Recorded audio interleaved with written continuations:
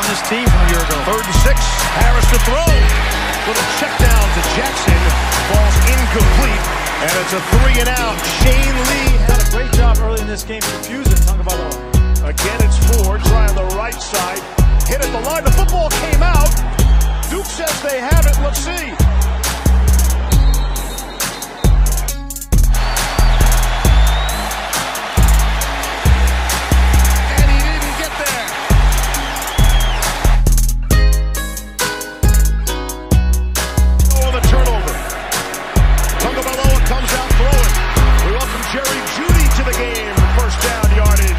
Out of bounds by Josh Blackwell. 3rd and 5. Pressure coming. Out for Judy, and he's got the first down. And the numbers on Tagovailoa, 4 of 5. Do I hear 5 of 6? I do. It's Judy again. He's going the wrong way. Now he turns it upfield. That's Forrestal, the tight end, in motion. Pressure. Tagovailoa gets away, and now he'll take off. He's got the first down, and he won't absorb a hit. Runs out of bounds. Shocking. Harris selling the fake again. Across the middle of the tight end. Miller Forrestal. Will he get there? Touchdown. Bama on the board. Miller Forrestal for 27 yards from Tua Tagovailoa. Capping an 80-yard drive. Just doesn't like it. Yeah. Let's get Molly up to speed on the inside jokes. Here comes a sack.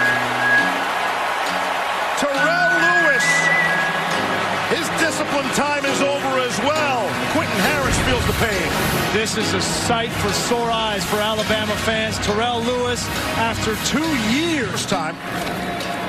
And their best starting field position. And it's not very good. Waddle's going to flip the field right here all by himself. Jalen Waddle staying on his feet. 6 minutes to play and a half. Some pressure coming. It's picked up nicely. Tagovailoa hit with Devontae Smith. Makes a move inside the 10. And he is punished and pushed forward inside the 5-yard line. Mac Jones is in the backfield. But they give it to Robinson for the score. Touchdown. A no doubt about it score that time. Running behind Mac Jones, the backup. Tua to throw for it. Got a man wide open. Caught. Touchdown. Major Tennison for the score. Britton Brown split out. They'll throw it to him. Get him out in the flat. Take some people on. And the football comes out. Picked up by Alabama. Trayvon Diggs has it.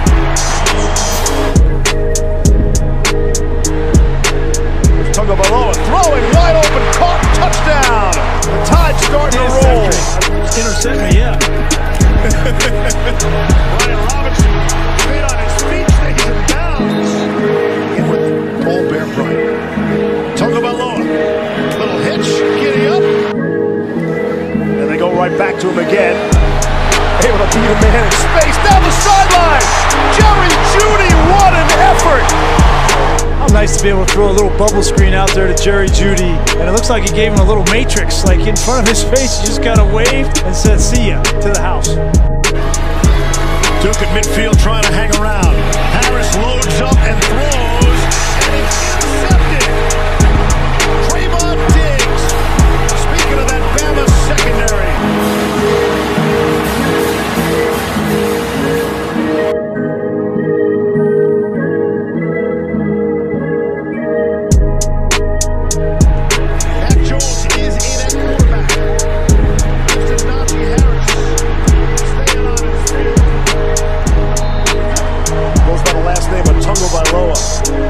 That's Talia, the kid brother. And he'll hand to Jerome Ford.